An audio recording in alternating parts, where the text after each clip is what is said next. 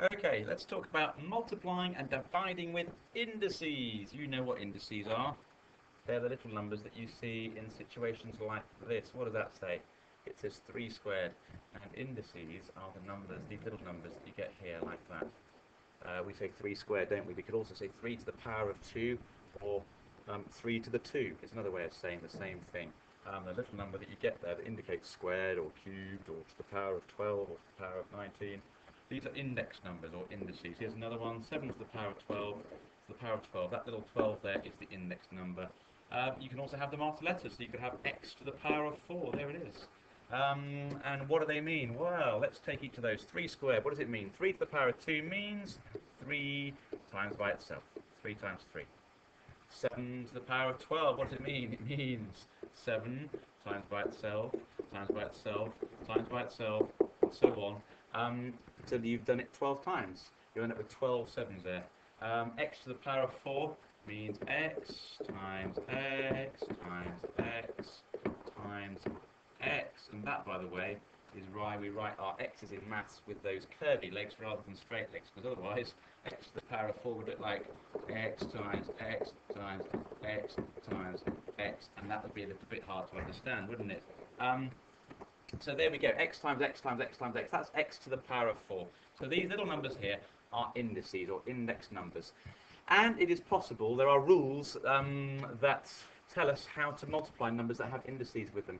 And let's look at a couple. First of all, if I ask you what is 3 squared times 2 cubed, or 2 to the power of 3, what I'm asking you is what is 3 times 3 times by 2 times 2 times 2.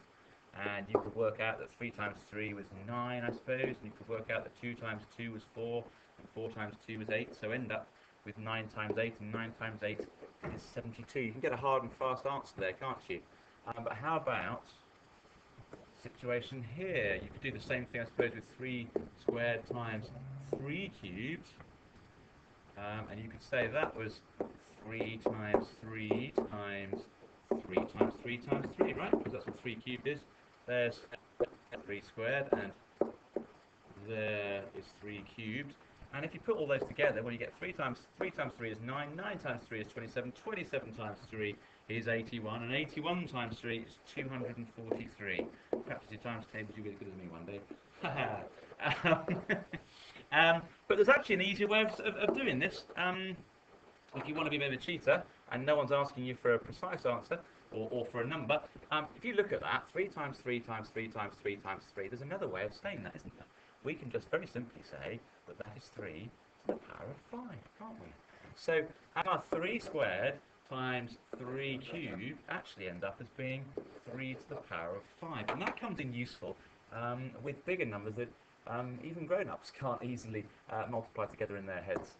For example, how about if we have 7 to the power of 5 times 7 to the power of 6? Well, let's look at 7 to the power of 5. That's 7, 2, 3, 4, 5.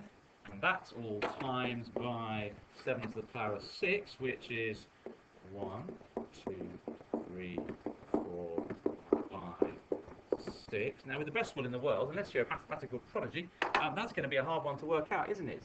But there's an easier way of saying all that, because when you look at it like that, what you realise is you've got 7 times 7 times 7 times 7 times 7 times 7 times 7 times 7 times 7 times 7 times 7. And that is 7 to the power of 1, 2, 3, 4, 5, 6, 7, 8, 9, 10, 11. It's 7 to the power of 11, isn't it? So 7 to the power of 5 times 7 to the power of 6 is 7 to the power of 11. And hopefully you're seeing a connection between our question, our numbers in our question, and the numbers in our answer. If I write it out like this, you'll see it even more clearly. 7 to the power of 5 times 7 to the power of 6 equals 7 to the power of, and what you do when you're multiplying indices is you add those indices together. Because, of course, 5 plus 6 is 11. If we go back to the previous question, you'll see it again. 3 squared times 3 cubed is 3 to the power of 2 plus 3, which is 3 to the power of 5. So the rule for multiplying numbers with indices is very simply that you add the indices together. And the big number, in this case the 3, in the next case the the 7, the base number we call that stays the same. Doesn't, so you don't multiply it together, it just stays the same. So the base number, the 7 here, is the same in our answer, and it's just very simply that we add the indices together to get our new index number.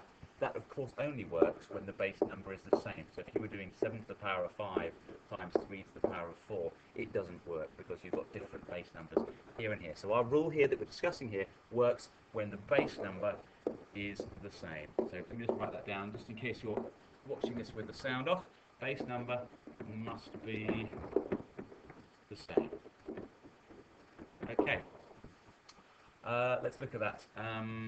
It works with letters, of course. If you have x, and x to the power of 12, and you multiply that by x to the power of 7, then you will get, that's right, x to the power of 12 plus 7, which is x to the power of 19.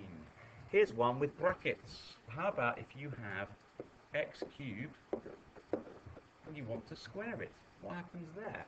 Well, that's an interesting one. You don't add the 3 and the 2 here together, because what does x cubed squared mean? Well, it means x cubed times by itself, right?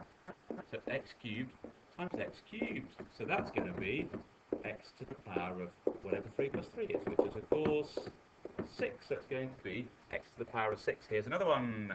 Let's take y to the power of 4 cubed. What does that mean? Does it mean we're going to do 4 plus 3? No, because y to the 4 cubed means y to the 4 times y to the 4 times y to the 4, which is, of course, y to the power of 4 plus 4 plus 4, which is y to the 12.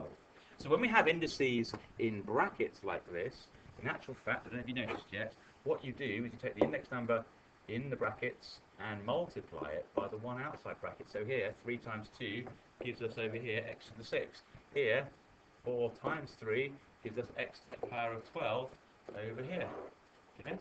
Okay, so that's how we deal with base numbers in brackets. Let's talk quickly about dividing numbers with indices. The rule is the same. The base number must be identical. 3 to the power of 12, let's keep it a bit smaller, 3 to the power of 8 divided by 3 cubed. Let's write that down. 3 to the power of 8 is 3 times 3 times 3 times 3, that's 4, that's 5, that's 6, that's 7, that's 8, divided by, we can write it like this, can't we, like a fraction to grown-ups now, 3 times 3 times 3, that's 3 cubed.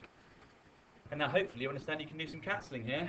3 divided by 3 is 1, 3 divided by 3 is 1, 3 divided by 3 is 1. And what does that leave us with? That's all the cancelling we can do. So we are left with, on top, 3 to the power of 1, 2, 3, 4, 5. So we've got 3 to the power of 5 divided by 1 times 1 times 1, which is 1. And of course, 3 to the power of 5 divided by 1 is going to be 3 to the power of 5, isn't it? Anything divided by 1 doesn't change, does it? 7 divided by 1, 7. 12 divided by 1, 12. 3 elephants divided by 1, 3 elephants still. So there we go. That's dividing indices. Let's do another one. 7 to the 7 again. There we go. 7 to the power of 9 divided by 7 to the power of 7. So it's 1, 2, 3, 4, 5, 6, 7, 8, 9 divided by 7 to the power of 7. 1, 2, 3, 4, 5, 6. You bored yet? 7. Cancel them out. That cancels out. That cancels out. That cancels out. That cancels. Those two cancel each other. Those two cancel each other. And those two cancel each other. So we've got on the top 7 times 7, which is 7 squared. On the bottom 1 times 1 times 1, etc., which is 1. Which means we have 7 squared very quickly. 4 cubed divided by 4 cubed. 4 times 4 times 4 divided by 4 times 4 times 4. They cancel out to give you 1. They cancel out to give you 1. 4 divided by 4 is 1. So we've got 1 over 1, and 1 divided by 1 is 1, because anything divided by itself is 1. So if you've got 4 cubed and you divide it by 4 cubed, your answer will always be 1. We can write that, of course, as 4 to the power of 0. But we'll talk about that another day, perhaps. For now, it's sufficient, I hope, to notice that when you're dividing numbers with indices, instead of adding them together, this time you subtract them. Look, 7 to the power of 9 divided by 7 to the power of 7 is 7 squared. Here's our answer. 9 take away 7 is 2. This previous one, 3 to the power of 8 divided by 3 to the power of 3 will be 3 to the power of whatever 8 minus 3 is, which is 3 to the power of 5. So when you're multiplying the same base number with indices, you add the indices together, as here x to the 12 times x to the 7 is x to the 19. When you're dividing the same base number with indices, as you are here, then you subtract the indices. That's the simple rule. We talked also about brackets and what you do here. Have a look at that again at some point. But that's a basic exposition of what you do when you're multiplying and dividing with indices.